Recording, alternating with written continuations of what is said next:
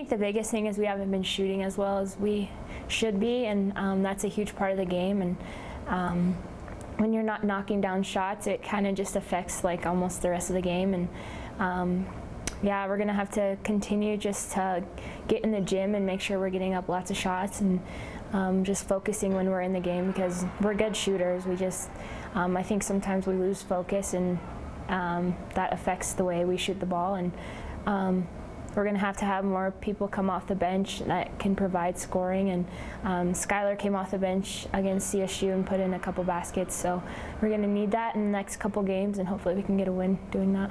Liv is a huge part of our team. I mean, she brings hustle every day, and when she can get on the block and score or do those kinds of things, I mean, she plays really good defense, and she's always having to guard pretty much like the best player on their team sometimes. So, you know, she's a huge part of our team. She brings a lot to the team, and she's going to have to continue to do that throughout the rest of the year. It's kind of hard when you're kind of just going back to back, and you don't really get a break. And but it will be nice having these 2 games, and hopefully we get these 2 games going into that break so we can kind of refocus ourselves, just because we've been on a losing streak. So we definitely need to get a couple games under our belt just to get us back on track and know that we can win. The biggest thing is just to come out focused. I mean, they haven't won a game, so we're going to have to make sure that their first game that they win is not against us.